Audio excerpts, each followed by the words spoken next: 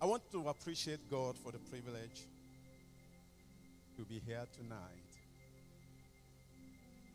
This is Akure. This is Akure. Wow. Wow. The atmosphere of worship in this place is I want to appreciate you, sir. Appreciate all the men of God that are seated here. Just want to stand on the existing protocol. Evangelist Wisdom Chidioke. I want to say thank you. Thank you for being a blessing. Thank you. Thank you. Thank you. I appreciate great man of God from Ibadan. I want to appreciate you. I appreciate Sister Victoria. I want to appreciate you. Please appreciate everyone. I am going to be spending just a little time with you, and I believe that somebody will not go back home the same way he has come, in the name of Jesus. A date with destiny. I'm going to be speaking briefly on what I call a date with destiny. A date with destiny. Destiny is said to be the hidden power in man, believed to control the future events. That's what we call destiny. Destiny is said to be the hidden power. The hidden power. No wonder Ephesians chapter 3 verse 20 says, now unto him who is able to do exceeding abundantly above all that we can ask or think, according to the power that works within us. So, destiny is said to be the hidden power in man, believed to control the future events. Let me warn you. I am just the John the Baptist, and another word is coming. I'm going to be just so fast. I want to tell you a story, the story of a woman in the Bible. This woman got married with very beautiful dream. She wanted to bear children, affect her neighbors, and affect her neighborhood, and maybe affect the whole city, because she got something. The man that married her abused her and later on abandoned her. It was like Ogunile. There was like a war raging over her life. When the man left her, she thought that she was not going to be eligible for marriage again. Another man came proposing to her. She agreed, not minding what she went through in the hand of the first man. And this man did exactly the same way or the same thing that the first man did.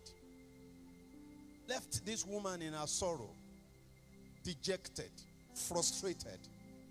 And that continues. And another man came into her life. The pain of man abandoning you and moving away without a child. Not one of them gave her a child. She did not give a child to any of them. Was there. As a matter of fact, she was almost losing hope. And then another man came. They began to come. There were like 5 of them that came.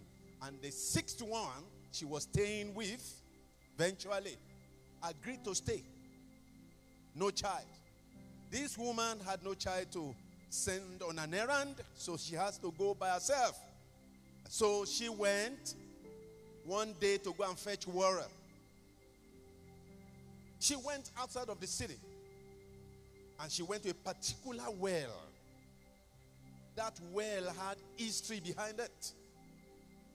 And when she got to that well, she met one man. Don't forget, she had met many men. About 5 of them. She was staying with the 61. And then she met this man who was asking her for water to drink. The woman was looking at this man. So all men are the same. So if you just want to propose, or you want to date, or you want to ask me out, is this the way to, you want to play your games again? Jesus was the man that he met. And Jesus was looking at her. And at a point, she took Jesus to be a very serious person. So Jesus said, if you had known the gift of God, you will have asked me to give you a water that is better than the one you have come to fetch, the living water. And the woman said, you don't even have a bucket to fetch this water. And then, are you better than our father Jacob, who dug this well? Conversation started. And that was how Jesus Christ said, where is your husband? He said, I don't have. Because she wouldn't know what will happen next to the sixth one. He said, I don't have. And Jesus said, you have said the truth. You don't have it. You don't have. Even the man that you have at home will soon leave you. So you don't have anyone. And so you can imagine for a woman to stay with 5 men. I don't know how many years. 5 men. Some maybe 5 years, maybe 3 years, maybe 2 years. And this woman was dying on the inside. I don't want to, just the Bible is saying here, John chapter 4, from 1 to 26. I don't want you to read it because of time. And the woman said something. He said, I perceive, sir, that thou art a prophet. I perceive that you are a prophet. Because Jesus Christ, by word of knowledge, told her our old story. There is a prophet in the house. He said, I perceive that you are a prophet. You need a prophet in your life. I can teach, I can preach, but the ministry of a prophet is completely different. Now, hear this. Jesus said unto her, woman, believe me, the hour cometh when ye shall neither in this mountain nor yet at Jerusalem worship the Father. Ye worship, ye know not what. We know what we worship, for salvation is of the Jews. But the hour cometh, and now is, when the true worshippers shall worship the Father in spirit and in truth. For the Father seeketh such to worship him. God is a spirit, and they that worship him must worship him in spirit and in truth. The woman said unto him, I know that Messiah cometh, which is called Christ. When he is come, he will tell us all things. Jesus said unto her, I that speak unto thee, I am he. Some encounters are orchestrated by destiny. When your time of visitation comes, everything will change. You may be going through some experiences and you wonder whether God is dead or alive. God allows for certain things to happen in our lives, not out of wickedness. He wants us to face those things, to show forth his power in our lives. I have gone through some, and I thought that God has forsaken me. 1 Corinthians chapter 10 verse 13 says, there hath no temptation taken you, but such as is common to man. So what you think is strange is common. But God is faithful, who will not suffer you to be tempted. Above that, ye are able. But with the temptation also makes a way to escape, that you may be able to bear it. God can deliver you before the fire. God can deliver you before your temptation will ever occur. Sometimes he allows you to go through it. Certain things will happen for good reasons. Because you cannot understand it, you blame God, you blame your neighbor, you blame your pastor, you blame everybody around you. People will ask questions. Let anybody form any opinion about you. God's verdict is the most important. Hear this. Why will God create a world and the world will be chaotic? A world without form or comeliness, the Almighty God. Why will God allow Abraham to be barren for 25 years when he actually can do it within 1 year? For 30 years, the people of Israel were in captivity. God left them. Why will God leave the people of Israel in captivity for 430 years? Why? Why? Before I gave my life to Christ, I thought that Christianity meant you don't have any issue. You don't have any problem. Everything will be all right. Everything will be well. But I discovered that it was not so. So when people promise you that you won't have any issue and you are in Christ Jesus, it's a lie. There are a lot of issues here in this world. Many are the afflictions, the Bible says, of the righteous, but the Lord delivereth him out of them all. Them, not one, them all. I've wept before. I've cried before. I've sat down to ask myself questions. I've been a point when I thought that it was over. I thought like I should give it up. Point when you think that, oh, with all that you have, you still want to give it up? Yes, I thought about it. I said, what is in it? After all I've done, why? So there are many why in our minds. Why? But God is there to answer those questions. When thou passest, the scripture says in Isaiah chapter 43 verse 2, when thou passest through the waters, I will be with thee. And through the rivers, they shall not overflow thee. When thou walkest through the fire, thou shalt not be burned. Neither shall the flame kindle upon thee. The psalmist says, yea, though I walk through the valley of the shadow of death, I will fear no evil, for thou art with me. Thy rod and thy staff, they comfort me. People can say what they don't know. Heard what Chigozie just said now. Hawked on the 3rd Mainland Bridge.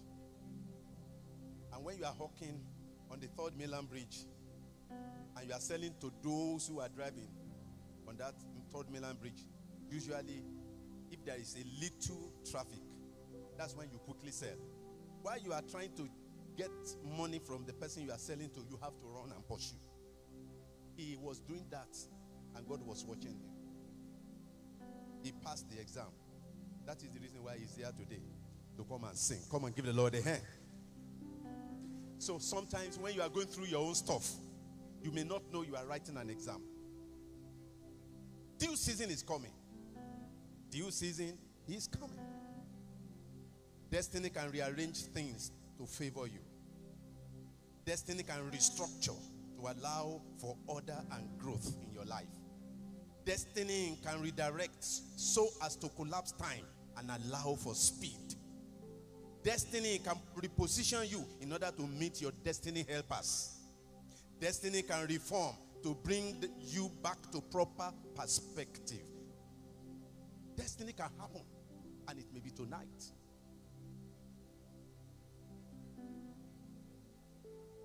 Come through the door of worship. Come through the door of worship, and he will do for you what no man can ever do.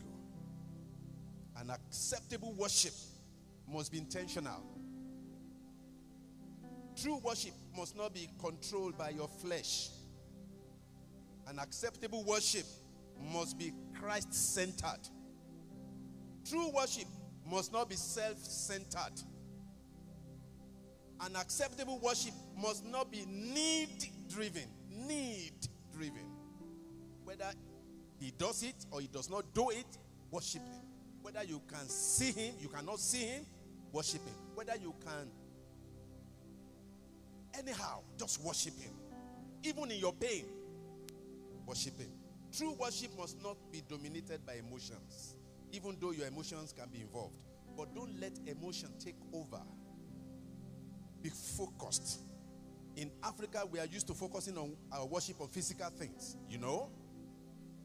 But an acceptable worship is by faith.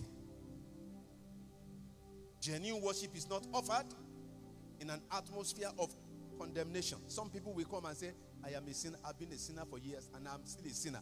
Don't come like that. Operate by faith, knowing that Jesus Christ has redeemed you. If you are born again, you have access into his presence. True worship must be word-driven.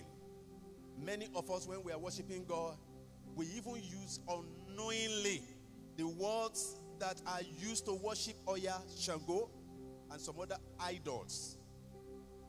We give titles that God does not bear at all to him. Let us study the word if we want to worship, and worship according to the word of God, and celebrate his greatness in our midst. And that is when the heavens can be opened upon us. Today, I present to you the prophet, like that woman by the well met Jesus, who told her everything, and there was a turnaround in her life. Are you expectant? Are you expecting great things to happen in your life? I don't know how it's going to be. The wind blows where it lists. God can do anything, and great things can happen in your life. Hallelujah.